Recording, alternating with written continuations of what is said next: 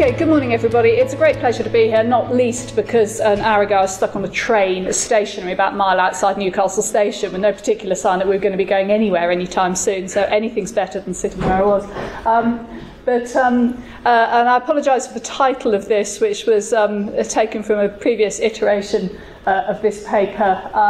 But what I want to talk about really in the session, thinking about artefacts and the value that's made of them, is the way that I've been using sort of artefacts to work both at a sort of bottom-up micro scale and then scaling right up to global inquiry. And you can judge for yourselves whether that sounds a bit over ambitious or not when I've finished talking. So I'm going to be talking about research that I was doing, a project I was running when I was at Cambridge prior to moving to Lincoln, which has been running since 2005. And it is focused very much on pottery analysis. And I would say at this point, it's not me that does the pottery analysis. I am no ceramicist, I'm no specialist in pottery. Paul Blinkhorn has done nearly all of the pottery analysis with various other people doing some other areas. Obviously, all mistakes and errors in interpretation are entirely my own, because Paul would never forgive me if I blamed him for them. So what I want to talk about is how this kind of analysis of small artefacts can be aggregated up to look at bigger events, and also to talk really about the wider social value of this. And both of these, I think, have relevance for the sort of notion of archaeology as a global profession, because pottery is very universal across large swathes of the world. And indeed, you could do exactly the same with other categories of widely found, commonly used artefactual material. When I started doing this work, the aims really, the initial stimulus for it was to give young people an opportunity to take place in archaeological excavation, and the work I wanted to do was in currently occupied rural settlements, the non-deserted rural settlements, having worked on rural settlement for a long time.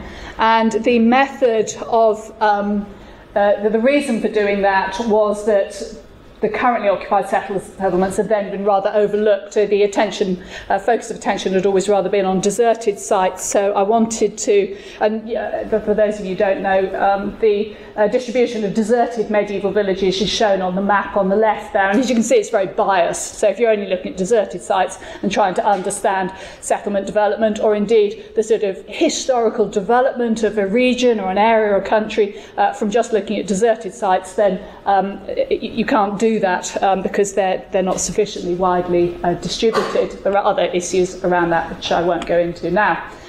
But when you're working in inhabited places, you can't do those big open area excavations. You're reliant on people's goodwill, and the strategy we were using for this, that I chose for this, was one pioneered by Mick Aston in Shatwick, was these 1 metre square archaeological test pits. Now these have become very widely used now, particularly as a sort of community archaeological activity. Back in 2005, they were a little bit more, a little rarer as a means of excavation, but they're very simple, very straightforward. Do 1 metre square, we go down in 10 centimetre spits, we give each spit a separate context number, all the finds are sieved and then mapped. And the main finds that are subject to large-scale analysis is flint, up to a point, and pottery. And pottery is by far the most useful for this because it is of a date which is more closely connected with the settlements that we're looking at, which were medieval, post-medieval and modern, and it's also more closely datable, of course, than flint, which tends to potentially span large periods of time. Plus, as a medievalist, I'm interested in flint when it comes from buildings, but slightly less so from other things. That said, I do like flint, and I don't want to offend anyone who likes their flint. So what I want to talk about, just run through some of the outcomes from this. When we first started this work in 2005, Houghton and Witten was the second site we did any of this work in. And if you want to look at any of this data, it's all still on the University of Cambridge website for Access Cambridge Archaeology, which was a unit I set up there. So if you see any of these sites and want to go and have a look at the data, the sort of distribution maps and the pottery reports are all on there. Houghton and Witten in the first year, we did 11 pits, 11 1 metre squares, you know, not a big area. This is the distribution of them. It's a twinned village, so there's Houghton and we got a pointer, we got a laser pointer. No. I can't walk over and point at the screen or I'll lose the microphone. Anyway, twin village, scatter of pits. Because we were digging with school children, teenagers, what we did on the third day was I upsummed the results, very much hot off the presses. We had a pottery expert on site, identified stuff as it came out of the ground, but it's unwashed and he hadn't always seen all of it, so it was a bit rough and ready. But we were trying to demonstrate to the kids how this material could be used to advance knowledge, how the discoveries that they had made by digging this 1 metre square, unearthing this stuff from the ground, they knew they were new discoveries, there was no fakery about it, they knew they weren't repeating anything.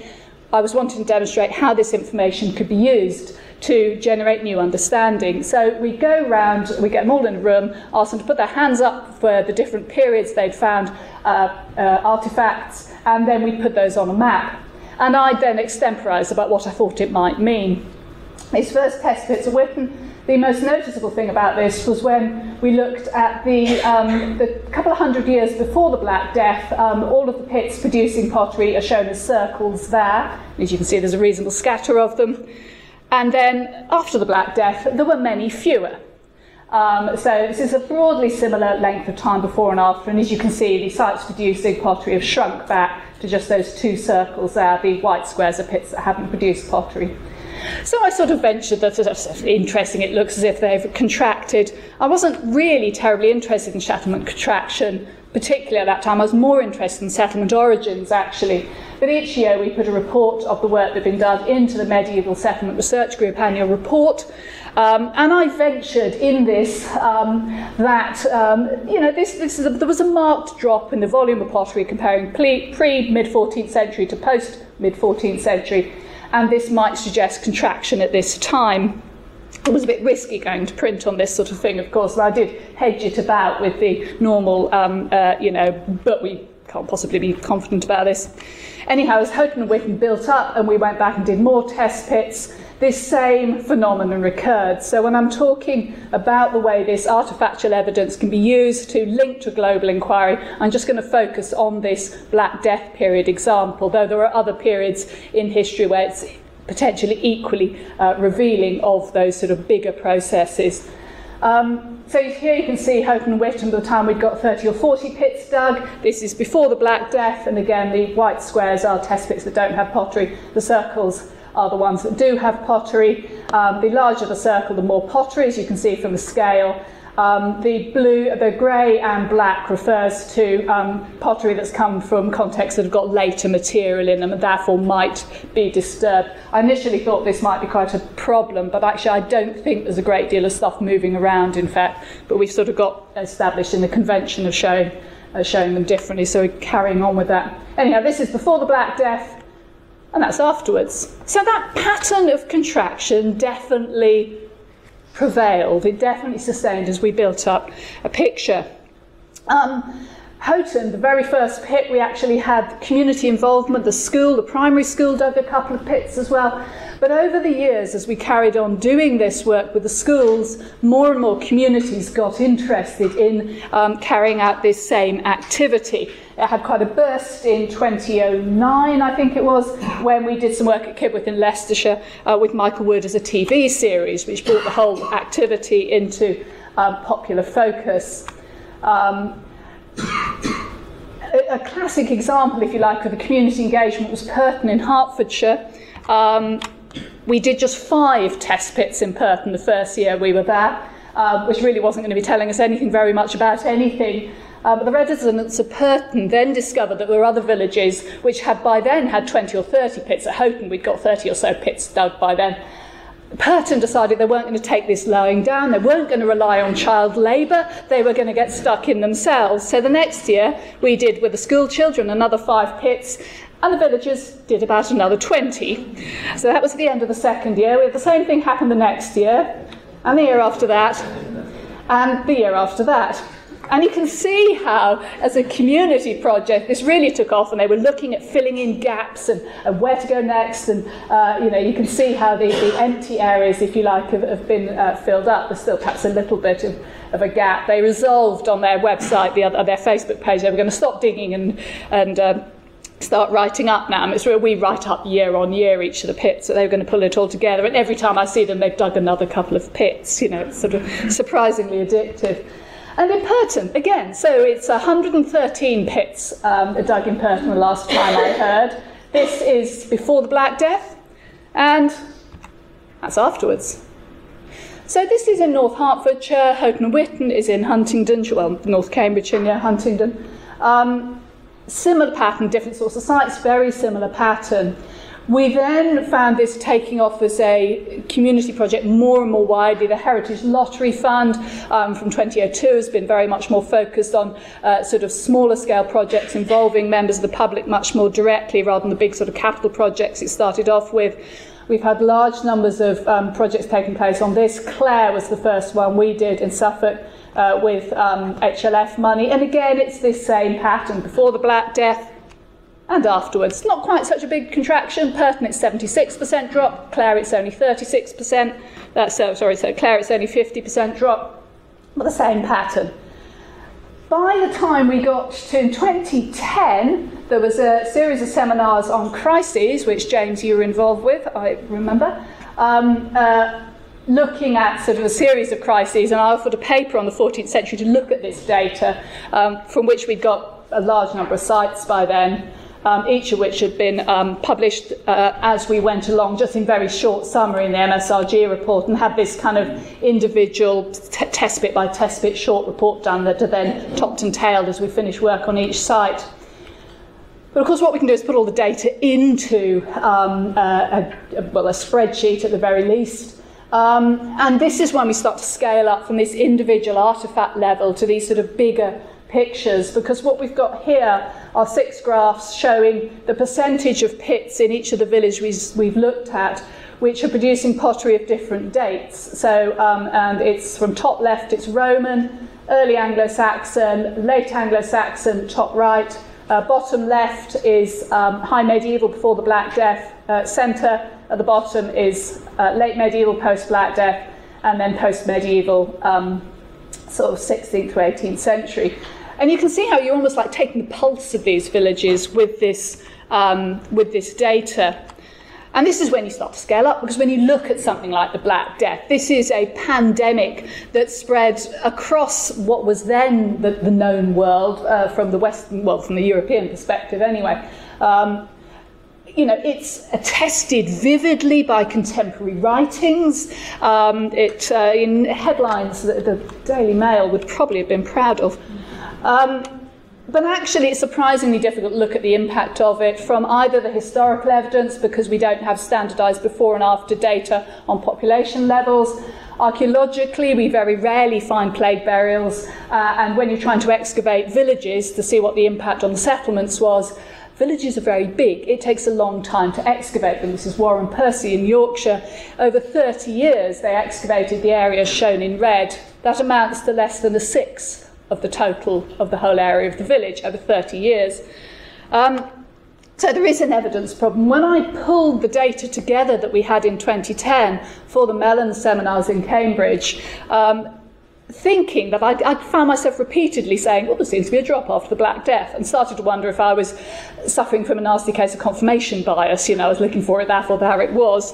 But actually, when we looked at it, 90% of the settlements showed a decline, and overall the number of pits producing medieval pottery dropped by 44.7%. Now the 0.7 does wander around a little bit, but it is sitting broadly around 45% and has been consistently since I first pulled this data together in 2010. So what this is, and this isn't just at these nucleated villages, we see it in dispersed settlements. This is Carlton Road near Norwich, where you can see at the bottom of the picture here and over to the left. This is before the Black Death. We've got outlying farms that are a mile or more from you can see the blue grid squares, what size the scale is. The test pits, I would point out, are not shown to scale. If only.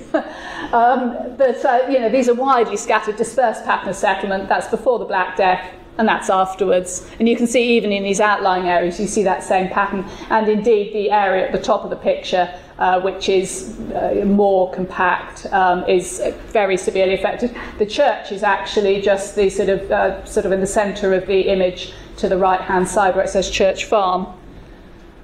And we can see that drop. We can put it on a graph. We can see that drop from about 40% of pits produce two or more sherds of high medieval pottery. Barely 20% of pits produce two or more sherds of late medieval pottery.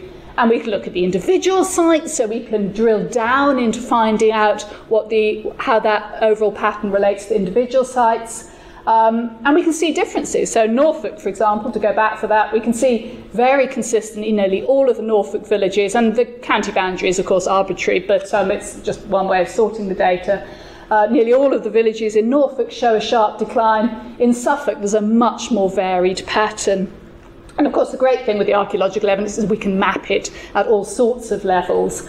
And one day I will get this into a proper GIS-linked database, and I think it will then be really, really interesting. But even at this relatively crude mapping level of just so circles for different percentages of this is showing the percentage of excavated pits that are producing two or more sherds of high medieval pottery. So you can see Purton is in the bottom left-hand corner there that I showed you. So more than 60% of the test pits are producing two or more sherds before the Black Death. And you can see how it shows how crowded Central East Anglia is before the Black Death. And indeed, look at North Norfolk as well, up sort of Wisbeach, Hindringham, Binham, Wiverton, that area. This is before the Black Death, and this is afterwards. And particularly in that Central East Anglian area, you can see how those villages are just contracting away. If we get a sort of vague idea of a kind of heat map of where the worst of the contraction is occurring, remember, none of these are villages that show any sign of contraction apart from what's coming from the pottery from those test pits. But broadly, the places that are showing the worst contraction are the areas highlighted in pink here. If we then compare that with the map of deserted settlements taken from this map showing all of them across England. This is just East Anglia where we've been doing the work. You can see how similar that distribution is, and it suggests that the image we have from the deserted settlements, the settlement contraction, which in the case of the deserted settlements continues to decline and ends up as being a terminal process where the settlement ceases to become inhabited, is actually reflected and is just the tip of the iceberg, because the same process is starting off in the settlements that didn't become permanently deserted. And we can also see the ones that didn't suffer contraction. I said 90% of the settlements did suffer contraction, but that does leave the 10% that didn't. And of course, the exceptions are always interesting. So Nayland down on the Essex-Suffolk border, for example, this is before the Black Death, and that's afterwards. It actually grows. In fact, it has much more pottery coming out of it. Walberswick on the Suffolk coast, we see again the number of pits producing pottery increases. But here there's a shift from this is before the middle of the 14th century, a couple of hundred years before that. We can see the concentration of pottery mostly on the right-hand side of the image, close to the sea, is just coming in on the bottom right-hand corner there. And that's after the Black Death. There's many more pits of producing pottery, but there's been a shift inland, or a shift towards the new site of the church. The church on the map there, it says PW, is mostly a 14th century construction. There's an earlier church further to the south, it's surmised. So we can see the exceptions, being able to see the generalities and the exceptions. We can start to drill into, once we know what happened to settlements in the aftermath of the Black Death and that whole 14th century demographic crisis, which wasn't just the Black Death, there were a whole series of other factors. But once we know what happened to the settlements, we can then start to explore why that happened and look at processes and explanations behind those processes. And of course, working in the historic period is hugely advantageous because we do have some historical information. One of the other interesting asides that's come out of this work is the severe lack of Roman pottery that we find from test pits in these currently occupied rural settlements, given how big Roman settlements are in southern England and how frequent they are, how common they are. it would be surprising, if you put a medieval settlement down at random, there's a good chance it'd be on top of a Roman settlement, but fewer than 10% of the pits that we've excavated have produced more than a single sherd of Roman pottery. And one just wonders, I'm just wondering now, whether there's a Justinian plague type thing going on here. And now, 10 years ago, I would have laughed at myself suggesting that. But it's interesting when you see a period when you have got some historical register for what's going on and can start to look at cause and effect in an interdisciplinary way, working with people with other disciplines. And then there's the social impact of it. As I said, this started off as a project with schools. It developed into a community project. We have always been very assiduous about tracking the social outcomes. We're as interested in those as we are in what it's telling us about historic settlement development and indeed history generally. We can see the impact that it has on students. This is 13, 14, 15-year-olds we do most of this work with. You can see the impact it has on their attitudes to going to university. This was from aggregating the more than 4,000 students that had taken part in the Field Academy by the end of 2013. We assess the skills they're developing on it, report back to them on those skills and get them to think about the skills, so we know it works in these various skill categories. I talked about this, some of you may have heard me talking about this at this conference last year. And we can also see the impact it has on members of the wider public's engagement with archaeology and heritage, both of the sites they're working on, and their interest in archaeology and heritage more generally. So we can capture that information. And we can also look at the way the activity helps develop skills, the same sorts of skills that we assess within the students, the school pupils. We've also started looking at the impact that has on skills development within members of the public taking part as well. We're very apologetic to people for making them fill these forms in, but you can see how useful it is to have that information. And then, of course, there's the question of scaling it up. It's a terribly simple process. It's a 1 metre square. If you hit anything complex or difficult that looks like archaeology you don't understand, you can just stop and backfill. It's sieving to look for finds. It's relatively easy to spot finds we do everything through a standardised mesh. It's something that you can carry out quite easily with a large number of people and a small number of archaeologists on site and get an awful lot done. We've done a few other places outside the East Anglian region, and I just put this up to show this same Black Death catastrophe curve, if you like. Shows up when we're looking at North Walmer, which is the green star in the background that for some reason hasn't appeared on the scale with a label.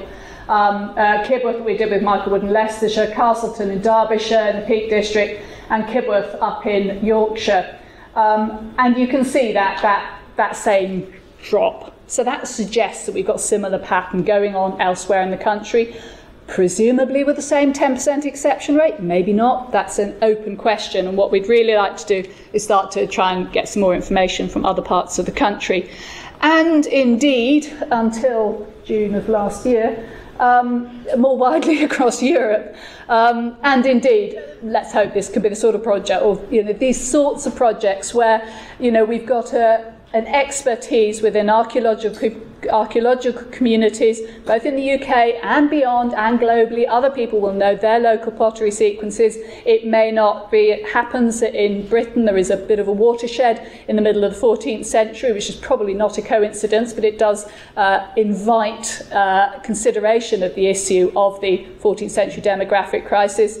The watersheds in other countries, maybe elsewhere. Nonetheless, this is a technique using a very basic form of artefact, which can often be overlooked when the more glittery and glitzy sort of artefacts are brought in by metal detectorists. But this sort of wide-scale thing could actually look at the impact, perhaps, of the Black Death across Europe. Can we detect that? And of course, it's not just across Europe. And this is when we get to what was, at the time of the Black Death, the globe. In as much as we know something about the progress and the spread of the Black Death across Europe, and people are writing books. Bruce Campbell has recently written a riveting book about sort of long-term implications of the crisis of the 14th century.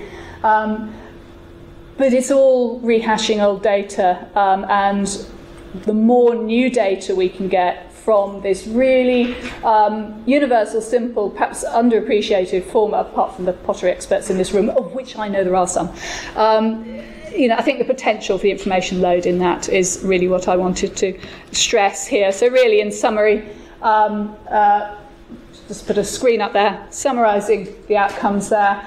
Really, that this could be scaled up, could happen elsewhere. But even at a very local level, people are fascinated by what comes out of their garden and their tiny little piece of pottery, or even their bit of clay tobacco pipe or something. But actually you can scale that right up and put that into context. And it is fascinating when you're talking to members of the public who are really interested in about their village and their plot, but then see how it compares to other people. There's a whole different level of interest that is stimulated by that. So I meant to take out the staging there. So, yeah, in conclusion, all those points, you've got so much you can get out of just these little sherds of pottery. And so I just wanted to celebrate pottery with you. Thank you very much.